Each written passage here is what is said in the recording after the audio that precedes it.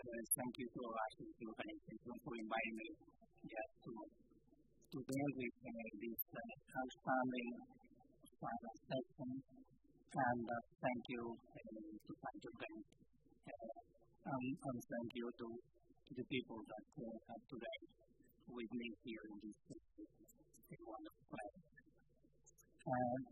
Just as we have our time, I'm going to go through just saying a few words about the people that are together with me today. And so let me introduce you. First of all, sorry about my pronunciation on Indian words, Indian names, because I found them very, very, very difficult to pronounce. So I will try to do it my best just in doing that. So the first person just in the table is Gunjan Sinha. So he was the founder of a very, very interesting company called Olier. So Olier later on was just taken by Lycos. So Lycos is a company very well known in Spain because many years ago, Telefonica did just try to enter into the internet activities and then bought Lycos just something like 20 years ago. So Gunjan is a very well-known person in Silicon Valley. He has been in the board of many companies, and just to say that he's one of the 13 Indian American people included in the Australian 50 as an American business people. So later on he will explain to us how he sees India from this perspective. So the second person is Frank Wisner.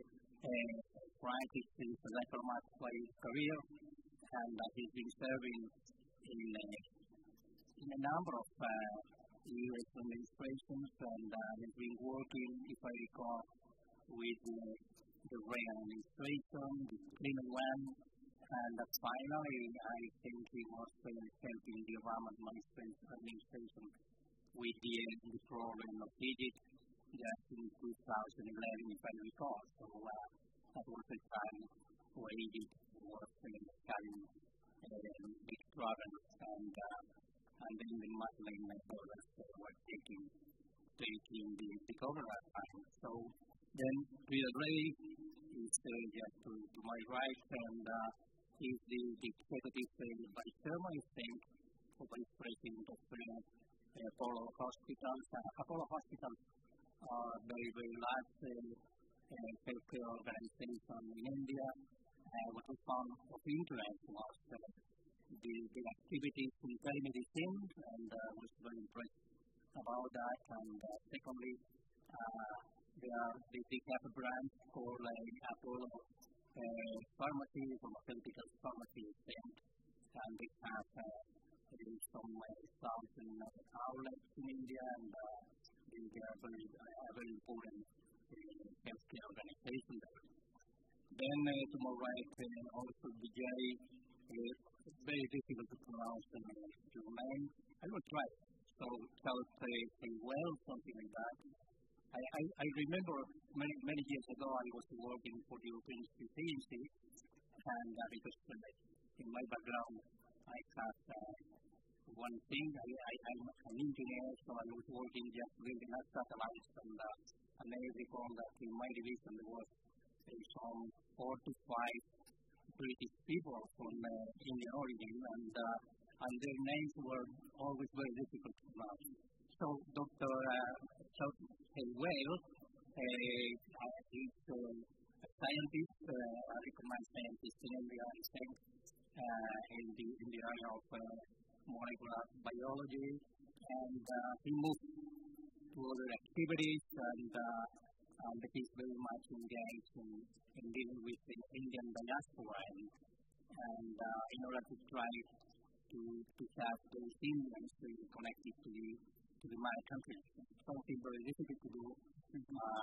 I've been, for example, we had an office in the Emirates, in Dubai, in that area, in that part of the world, there are many Indian people, and particularly I've been meeting with some Indian people in the finance industry, and they are not very much connected to India, I would say.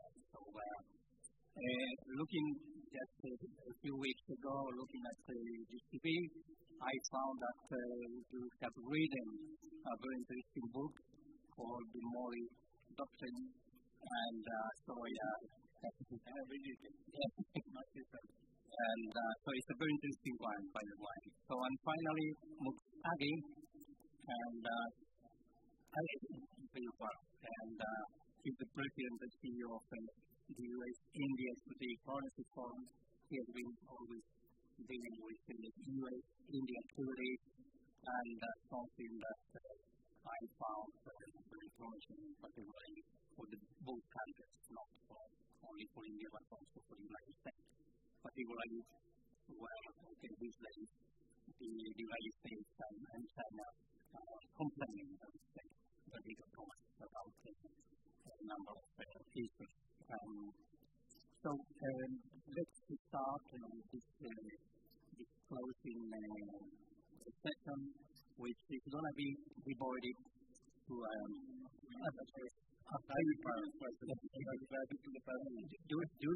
you were the last one, so would you like to come to you?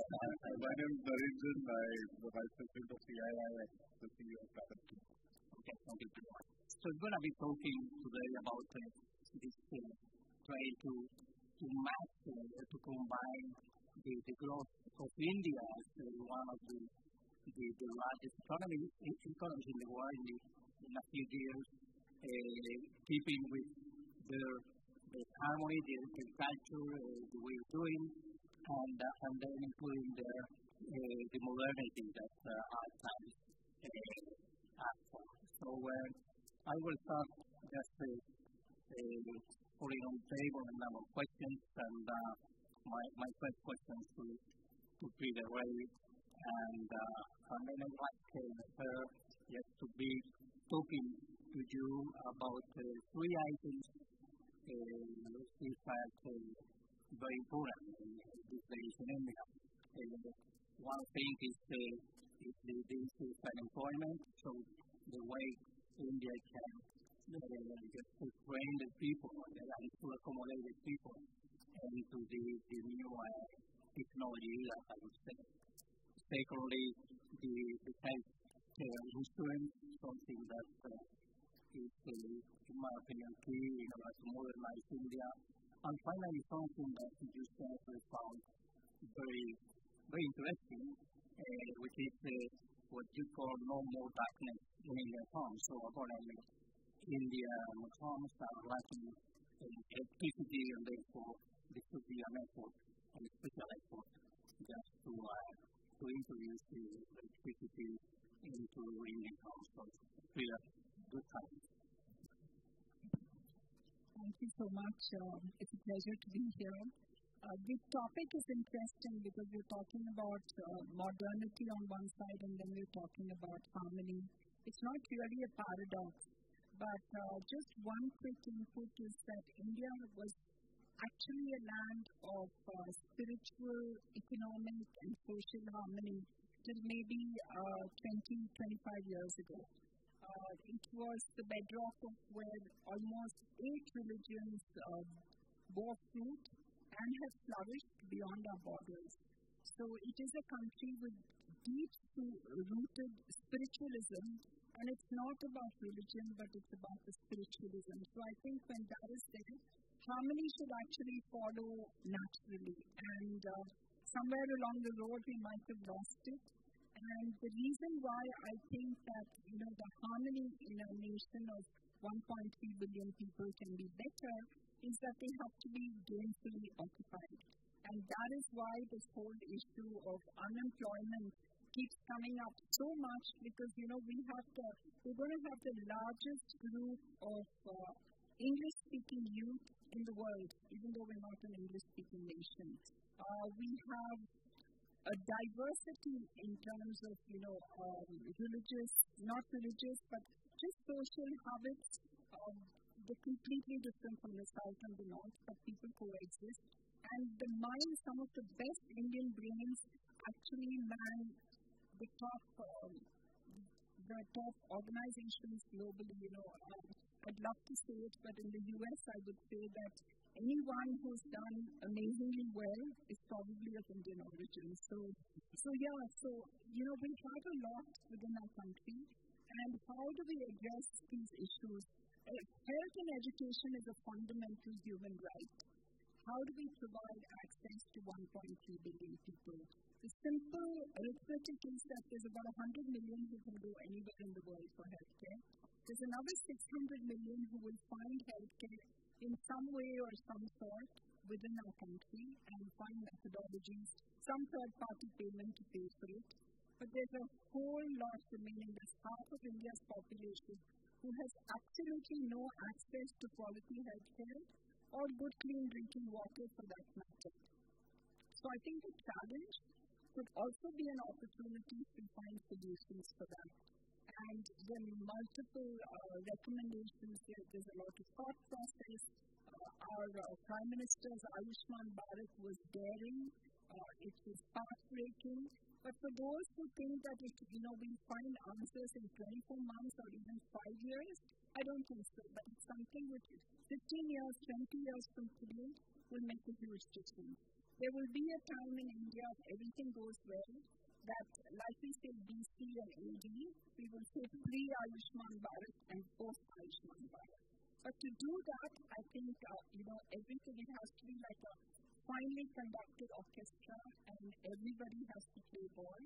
And hopefully it will happen. I'm an optimist. Most Indians are optimists, by the way. So I think, on the health part, we have answers now. We have people listening, and we have people who are wanting to do. So I think we will see a change. On the skilling, I think that is something which has suddenly come up over the past 5-6 years. We never realized the wealth we had in our youth, and we have to find methodologies to gainfully employ them. Because, India as a country, we look at China and we say, oh my God, look at their economic prosperity. We actually haven't even mined for gold in our own country, and I'm hoping we will do it. We need 40 million health-skilled workers. That's the data which is coming up from, I think it was BCG or one of those. But if we can even skill 1/10 of that number, we will be able to do a lot. If we can skill even more, we can probably provide skilled manpower in the healing space for the rest of the world. So I think the opportunities are there, and skilling is extremely important. Electrification, rural electrification. There's so many new technologies which can actually help with that. It is sad when a child has to read, not able to get the best in school, and then have to read by a gas stove to go for exams. So I think rural electrification, for multiple reasons, is a need. But what is surprising is that even urban electrification in some areas is a big challenge. So I think that's why I said I don't want a dumb country. We have to be able to go anywhere. I mean, the farmers have to run their pump sets if we have to talk about agriculture. So to me, these are the 3 priority areas, which really is about modernity. But I think by being modern in our thinking and forward thinking, we will come back to being a land of harmony, and that's why I thought of these 3 points. Well, thank you. Thank you, Preetha. Connected to that, my question to Mukesh is, do you think all this is in line with what is called the Modi 2.0 strategy? Is that in line or the other research and areas that should be completed to that point of view? Well, I think when you look at the current government which is coming, it has come with a very strong approval vote from the citizens. And the challenges are that, number one challenge is that they deliver now, and that's critical. But more important is, I think, they have to find a balance which is domestic and international, because the country needs a large number of FDI and technology to keep on growing economic development itself. And Modi 2 is not just about domestic agenda, it's about the rise of India and the role it's going to play in the regional environment. We at U.S.-India Strategic Partnership Forum basically work with two principles with the Modi government. One is a military strong India is good for regional stability. And so we work with the member companies, we work on the legislative side to make sure India is getting the latest technology coming in and more defense cooperation between U.S. and India itself, because they're aligned interests itself. I think the second principle we work is that economic growth of India is good for U.S. companies itself. When I say that, if you look at companies such as Google, Amazon, Uber, WhatsApp, they dominate the Indian domestic market and they are completely shut out from the Chinese market. So India is open for business from that perspective. I think the challenge, and I think Frank will reiterate that, is that as we move forward between India and the U.S., the geopolitical relationship is very strong and going very, very well. If you look at last 2-3 years, India and U.S. have signed some of the COMCASA, Lenoir agreement where more exchanges are taking place. In fact, if you look at last 18 months, more joint exercises have taken place between India and the U.S. than any other countries out there itself. In fact, Secretary Pompeo is in India on Wednesday itself. And you will see India placing large orders on some of the latest technologies coming in. I think the challenging part is on the trade side. And normally, the way I see it is because they're irritant on the trade side, it's like the tail wagging the dog. Because geopolitical strategic relationships are much more important. But we have a president in the U.S. who believes that tariffs and trade are more important or same level itself. So I think we have to find a way how do you basically avoid the conflict so it does not impact on the geopolitical side. And I think the difference are not that big. I think when you look at President Trump keeps on talking about Harley Davidson. And I think our recommendation make that zero. So India only imports 86 Harley Davidson into India on an annual basis. But I think the issues on ICT tariff, issues on medical devices prices, the issues on agriculture, those are, when you look at it in detail, those are not major issues. And I think the business groups can work with the government to find the solution itself. So from our perspective, Modi 2 is going to play a very pivotal role both in domestic growth and on global role of India as a regional stable power itself. We have to consider China in the game. And on the one side, India is part of the great story, part of this conjunction between Russia, India, China, and South Africa. And the U.S. on the other side, India is very well connected to the U.S. How can this part can be managed? Well, I think you have to understand that, we have a 3,000-kilometer long border with China. And China is way ahead economically and militarily itself. And we have to find a balance in a way that we don't have what you call a conflict taking place. You also have to understand China plays a very pivotal role back in Pakistan. I mean, if you look at what happens in the, when they try to label Judge Muhammad as a terrorist group, and China kept on objecting to that. And they tried to come into national nuclear supply group as well. China kept on finding extremists. India does not come to that. So we have to find a way. But you have to understand, culturally, language-wise, we tend to pivot more with the U.S. And the reason I say that is you have 4 million American Indians, which play a very, very strong role, both in the political arena and as Preetha said earlier, in the business community. 1 out of 8 medical doctors in the U.S. today are of Indian origin itself. You look at the Fortune 500 companies, almost 10% are on the top tier management. Yes, we hear about folks like Indra Nui, Aghi or Satya Nadella or Sundar Pichai, but I think they're 10 times more in the second level of the organization itself.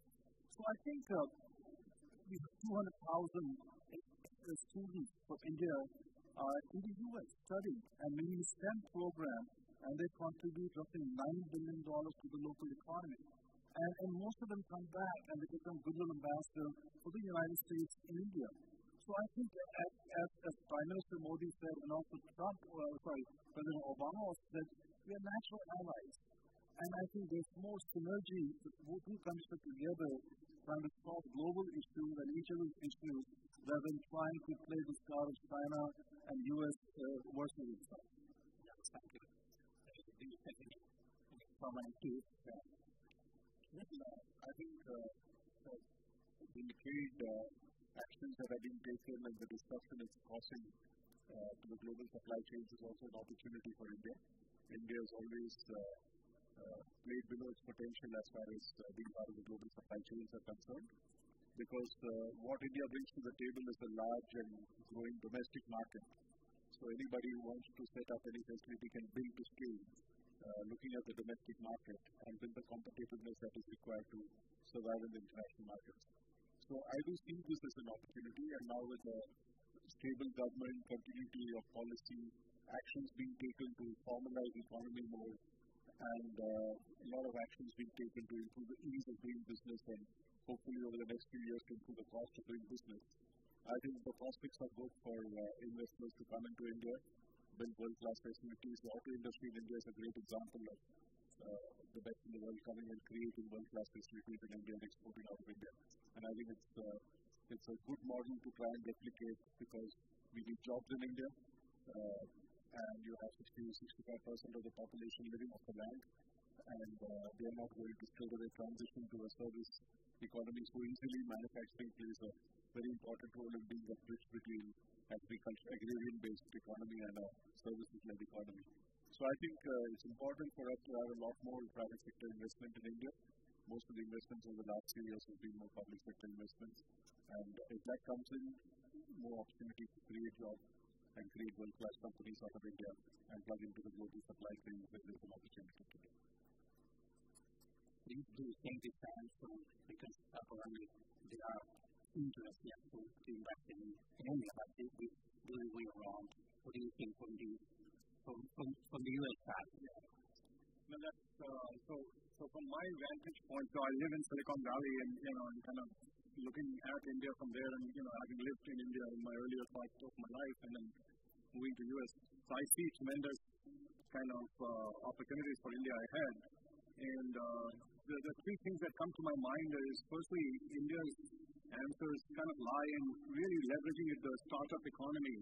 I feel India is a land of entrepreneurs, whether we recognize it or not. Somebody said yesterday that there are 7,000 startups, and then somebody else tomorrow said, no, there's 3 million of them, because you have to start to look at the unlabeled startups, the people who are not even recognized entrepreneurs in the Indian economy.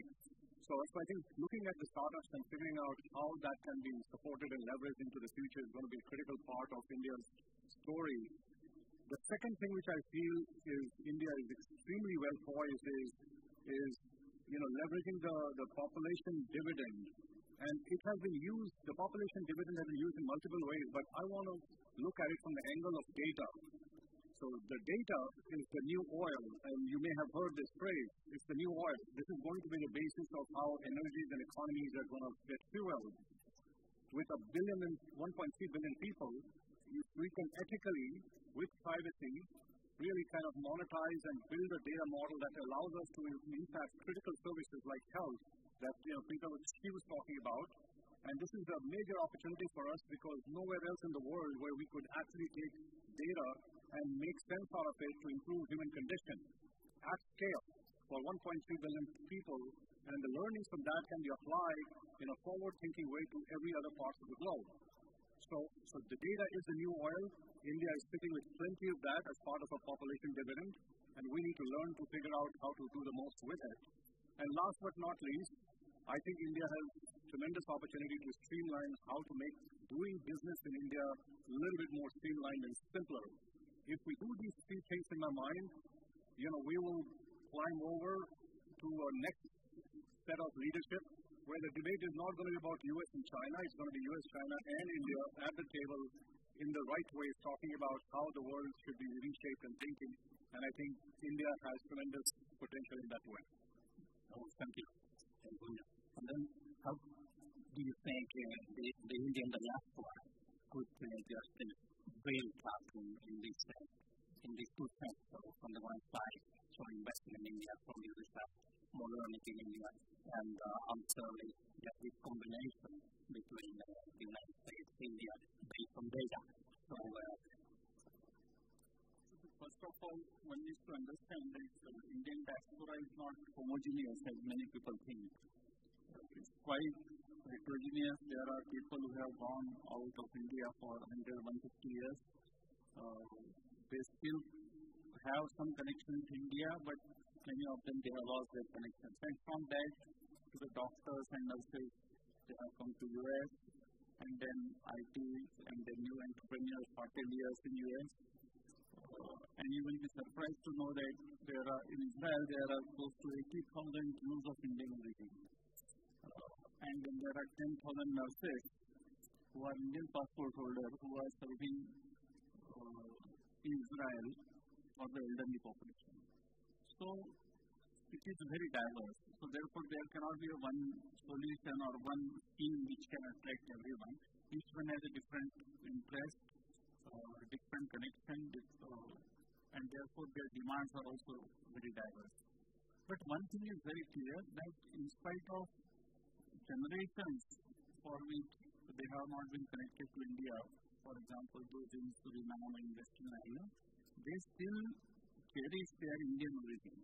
And that, from that to the most modern CEOs, like Chauthailwale, who is very avid cricket fan, and who is claiming that India and England will have the final in the World Cup. So, this entire spectrum is not shy of their Indian identity, except like someone like Bobby Jindal, who is etc. So, this is the real strength of India. I think that after interacting with so many of them, one of the good things and one of that is becoming a strength is that Indians are very comfortable with multiple identities. So they are as good a US citizen, but at the same time, they are proud of their Indian heritage and Indian culture and the values. So on one side, Indian diaspora is the biggest champion of India's soft power. On the other side, because of their technological excellence, they are bringing a lot of values in India, especially after liberalization of economy. And that is also coming a lot of American companies to India. There is a very famous conversation with Jack Walsh when Dr. Mashalkar presented what India can do. They had original plan of opening a small center of 50 scientists in India, Bangalore. And then he said, if India is so good, why 50, why not 500? Today you might not be aware that Intel's second largest R&D center, it is not a low-end job, is in Bangalore, and they are recruiting 3,000 people. So this reverse flow is also becoming, because of this NRI, have shown their intellectual capabilities and powers. And then there is a third layer, which is a very below the radar philanthropic activities that NRIs do it in their places of origin, and it is highly undocumented. And more number of people I meet across the globe, I am astonished the amount of contribution they have done in Andhra, in Gujarat, in Tamil Nadu, in Punjab, Haryana, where they have opened the schools, they have renovated the hospitals, they have built the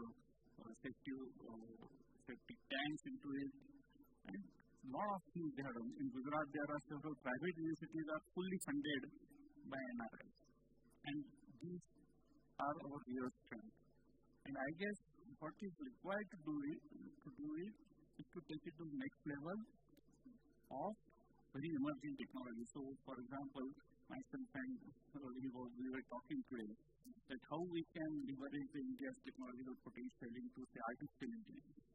Because that is something which we are going to need, and the conventional IT training that is being taken, that is being imparted in India, may not be sufficient, and actually it is not sufficient. Similarly, in the case of telemedicine, there is enormous potential to do it with the help of diaspora, with so many doctors. So I was actually talking to Aghi, for example, that what they can do with the Indian doctors, which is one of the, as he said, even in doctors are of Indian origin.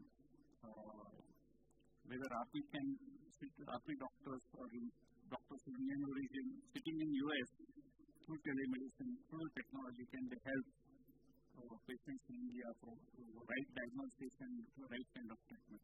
So opportunity is enormous, technology is enabler, and Indian heritage and their compassion and passion for India origin makes the basis for all this.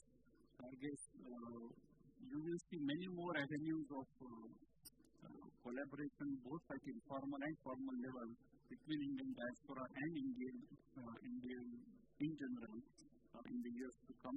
And also thanks to Mr. Modi, who has made diaspora engagement as an essential part of his foreign trips. In my role, I was fortunate enough to be a part of the celebration. I myself must have attended some 25 odd interactions of diaspora with Mr. Modi, and even partly tried to coordinate them.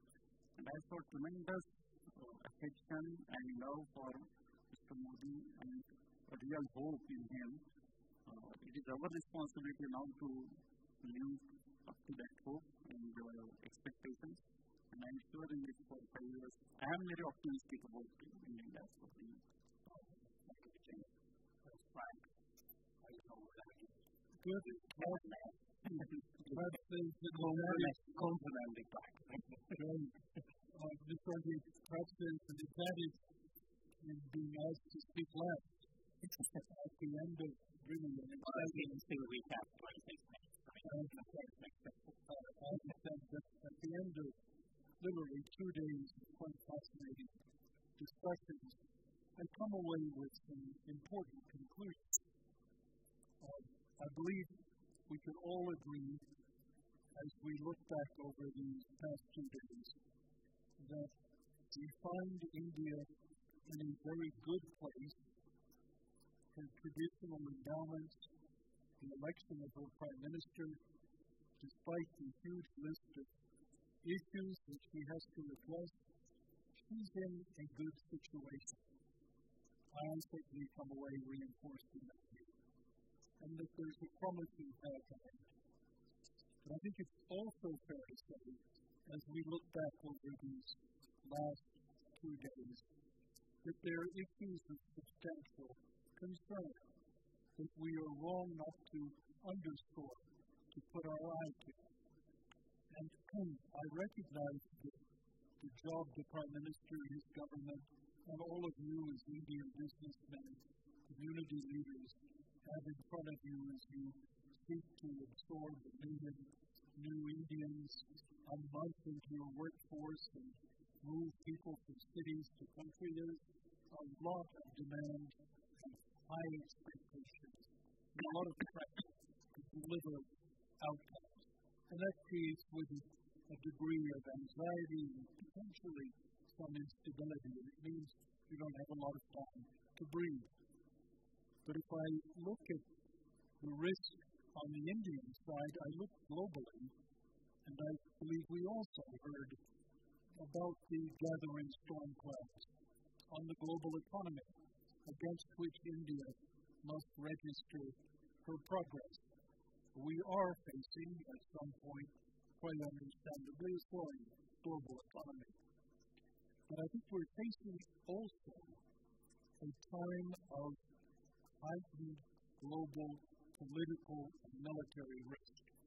I don't have to exaggerate the problems between my country, the United States, and China, or the tensions in the Gulf these days between Iran Saudi Arabia, ourselves, the nations of the Gulf, Israel, nor do I have to point to many other examples of civil war, revolution. This is not an easy world to live in. We are facing trouble in Europe as Europe tries to work its way through hugely complex passages. And so when I come back to India and I think about what we've talked about in the last 2 days, I come to a conclusion that the first job an Indian government has to do is to secure its citizens, to secure its borders, to secure India's place in the world. That's the essential and first step, and then follows all the other steps of securing national harmony, the health, the education, the welfare of the citizenry. Now, securing India's place in the world has in recent years become a serious issue of conception, of grand strategy.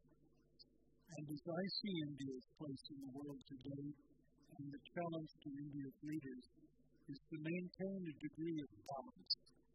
Balance with strong relations with the United States, open and good relations with Europe, ties to China, ties to Russia, so that India is protected by having balance in all directions.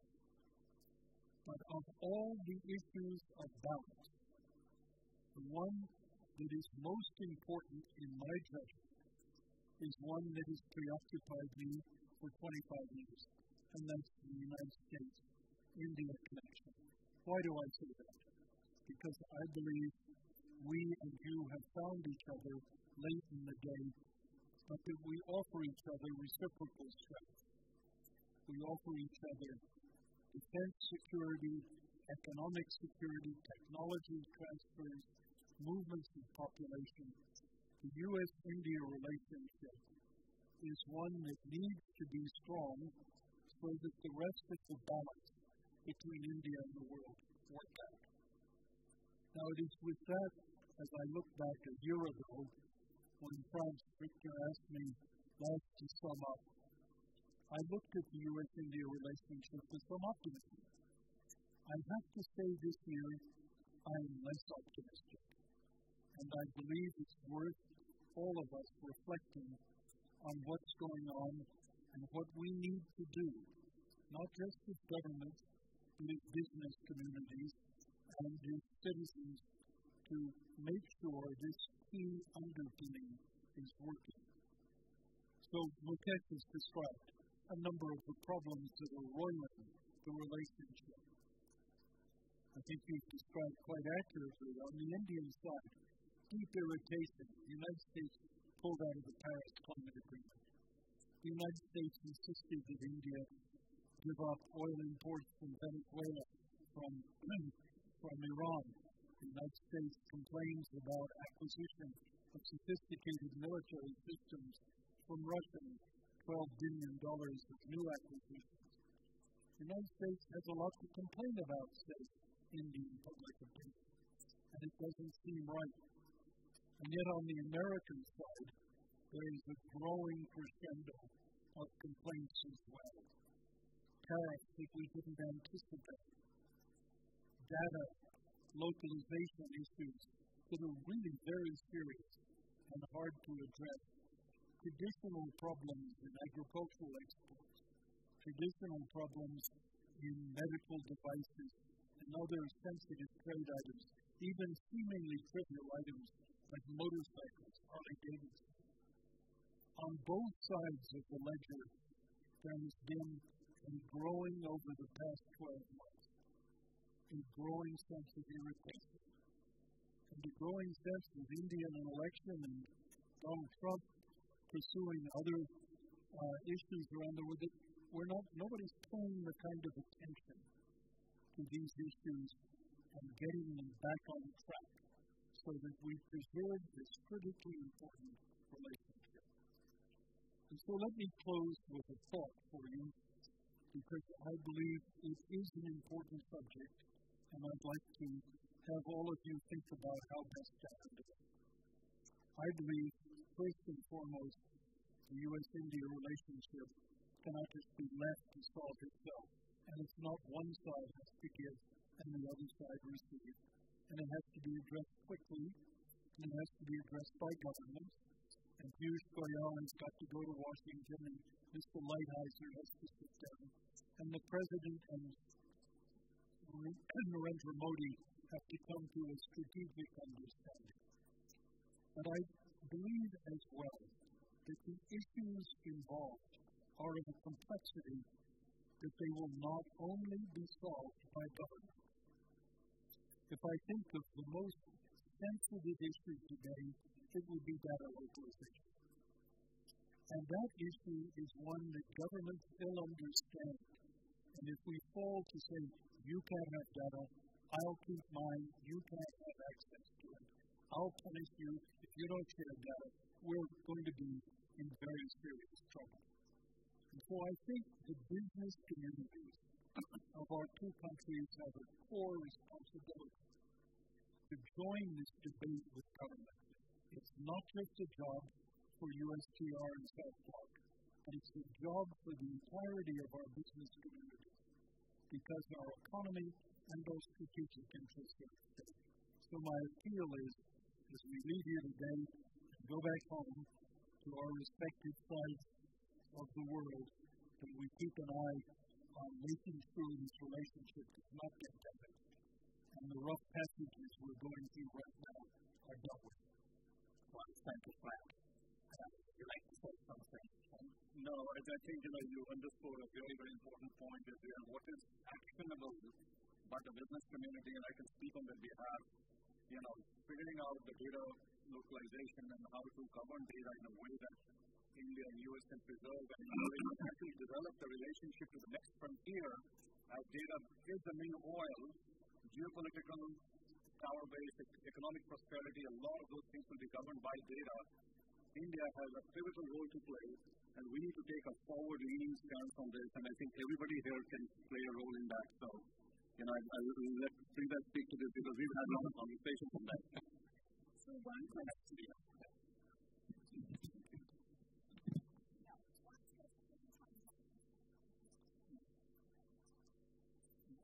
Thank you. Is why would India give up data, which you said is oil and it's our wealth and legacy and so on and so forth, to any country, let alone the US? Because if India as a country has to monetize its data, it should stay within Indian soil.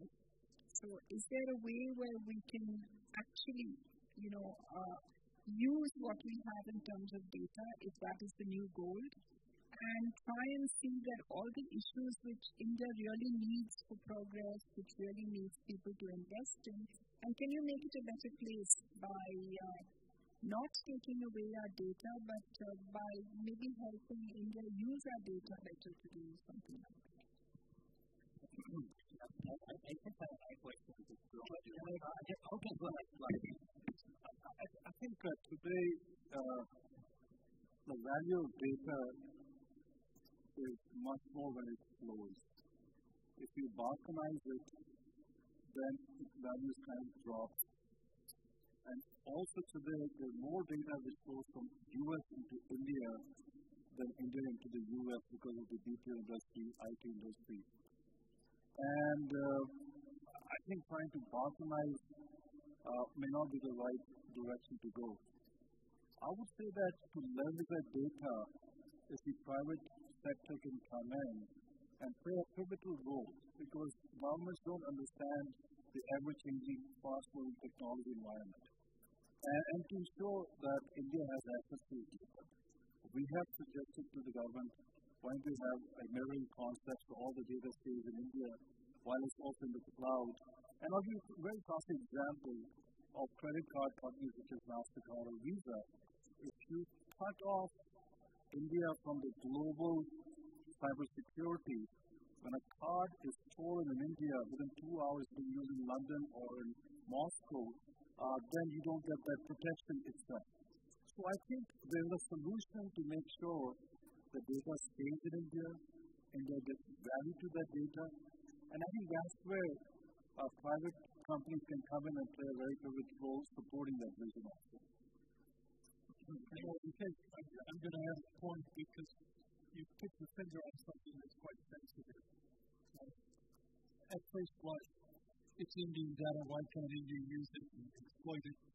And I think if we pause for a second and think no man's an island, this is an interlocking, interdependent world in which we share so much, and if we don't share it well, we're in trouble. Can you imagine if we don't keep control of this issue? What would happen if the Americans said, well, we can't use data from India? Why should we send data to TCS to be processed in India? Is that the world we want to live in? I would think our objective should be a maximum system of data sharing where all of us have keys to secure data, not that data is a national asset to be jealously guarded by any sovereign entity. But I come back to a core argument. This would be a tragedy to see the data question cloud the strategic importance of U.S.-India relationship. Yeah, I'd like to put something different on the table. I'm glad I brought it up because it definitely is a point for great argument. Well, I mean, we are just talking about India, this space, and Russia, and China. And I think that we are buying just from the east to the west. But we are anyone, and particularly so then I would like you to comment on the role you may envision to that Europe in this kind of US Indian balance, because particularly the British are just living somewhere, and Britain is how to say, you're kind of sister country, I would say, to the mother country, but sister country. And so how do you envision the role of Europe in this type of thing? And then we also have data here. As we are talking, UK Parliamentary Group and year back has set up a committee to review India-UK relations. And just today they have released their report. Coincidentally, this week is also being celebrated in London as a UK-India week, which is the Princess Panel with friend Manoj Garba, and I will be attending that on tomorrow. But the key aspect, key finding of the UK Parliamentary Group is that UK is mostly to blame for overall reduction of cooperation between India and UK. Some 2 years back, one British reporter came to me and she was very young reporter, and she was patiently asking me about what would happen to UK-India free trade agreement. And I said, nothing is going to happen for 3 years at least. She was very disappointed. And I told her that Britain is simply not coming out of Brexit for the next couple of years. And the deterioration started when, unfortunately, British Prime Minister Theresa May visited India after it was her first visit outside Britain after she became Prime Minister. And in her very first speech in Delhi, she talked about immigration, which was not a major issue. And essentially, she took that as the top of her agenda. But what that has resulted into significant reduction in the number of students that's going to the UK, because they were denied even the work experience after their degree, less investment, either side, and then there were so many other issues which my friend from Tata can explain more than.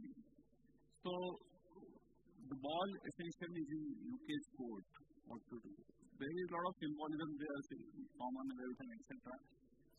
But Commonwealth will also have to find its purpose again, instead of simply being the symbolism kind of thing. As far as rest of the Europe is concerned, we have very good relation with France. We have major defense deal with France. Personal chemistry between Mr. Macron and Mr. Modi is very good. With Angela Merkel and Chancellor Angela Merkel also, India-German relations are good. So all major power in Europe, we have individual relations are very good. We are again not able to tie up EU as a single entity. Part of it also was to do something totally unrelated issue in Italy, because some armaments from Italy were being prosecuted in India, and because of that, at least for 1 year, EU said that we won't negotiate anything unless you resolve this issue. So we have lost some time, but once EU in general and UK comes out of this Brexit, I won't call it, it is technically a mess, but whatever it is, I am sure it won't take much time to rejuvenate the relations. Anything about Europe? I think your question was what is the role Europe can play. That's right. To me, Europe plays a good role in leading thinking and regulation on some complicated issues. For instance, if you look at it on a climate change basis, I think Europe has led the way in many ways. If you look at GDPR, Europe has led the way. So I think Europe does provide leadership sometimes on very complicated subjects because they address it in a very rigorous way. That's, I think, a good thing. The second thing which came up in some of the discussions today, particularly in the context of Spain and I think other countries in Europe as well, it can be a gateway from a Spain point of view, it can be a gateway to Latin America. But Spain and many of the other European countries can also help countries like India, go into Africa, for instance, which is again, to me, over the next 10-15 years, going to be the place where this is what's going to be happening. So I think there is a lot that Europe can bring to the table, and in a world which is kind of pretty fragile, I think there needs to be stability, but for that EU needs to be stable as well. So I think that's important. And I agree with my colleagues' comments. Brexit is something which is not helping. We are certainly impacted by it as a company and as a group, and it doesn't help. I mean, we have enough moving parts in the world, and you don't want any more moving parts. I have an incident to that. You remember the Balfour strike by India? One of the Indian pilots was captured, and it got returned within almost 24 hours back to India. But you have to see this, what happened behind the scenes. That time, Trump administration, the leadership was in Vietnam, having a summit with Kim, and both Pompeo and National Security Advisor Bolton sat all night in Vietnam and put fear of God in Pakistan to make sure this virus is returned within 24 hours. So I think, as Ambassador Wisner said earlier, India has to first look at its security as a pivotal. And I think that's where it has to keep on leveraging U.S. Because two of the challenges India has from a foreign policy perspective, Pakistan and China itself. And I think that's where India needs to leverage more and more U.S. with better collaboration itself. Yes, Europe is there, but Europe is more from a, as mentioned by Narendra, policy side, trade side, technology side, but a bigger role U.S. can play beyond this is the security side.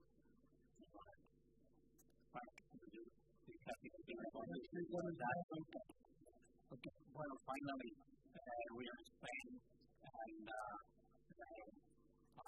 after this meeting yesterday, today, I think that many startups and many people here in this country, we understand the importance of India, and I don't know whether you can have any clue about the relations between India and Spain. And you do have any idea about that? We are part of Europe, and but still we are kind of decade to Latin America, so perhaps we can explain how to connect India to Latin countries. I don't know. Yeah. So one area which we discussed with the Minister in the morning as well was in the same area of technology, because Spain has a kind of technology-led ecosystem. In fact, I know for a fact when we started Steel, we work with some of the companies. Just like in the UK, there are many ecosystems here where the industry and the government and research agencies, it's about commercializing research and technology. And there's a lot of work which goes on in Spain. So that is an area. In fact, one of the proposals we had is, CII and the government of India does a technology kind of creates a technology platform and does an event every year when we have partner countries as the US and the UK and Netherlands and France and all that, and we've invited them. So we requested if Spain can consider that. So that's certainly an area. There was a suggestion from the minister who was here from Punjab on whether India and Spain can work together on agriculture. So that's another area where I think some work can be done. And the third suggestion which came up was how can we leverage Spain as a gateway for Africa and Latin America. These are all very positive ways Spain and India can work together. But when I come, and I think all of us can appreciate it, being in Spain, in truly an ancient and very rich civilization, of how important it is for India to have wise and good friends inside Europe. There is a huge challenge in front of us, and that is how India is going to place her place in the world, how India is going to enter one day into a free trade agreement with Europe. As the minister pointed to this morning, I don't pretend that that's for tomorrow morning, or even that Spain is the leading voice in Europe.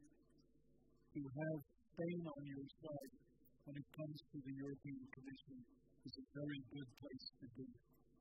And so I would think you're very lucky to have such good friends, and I'd make the best of it.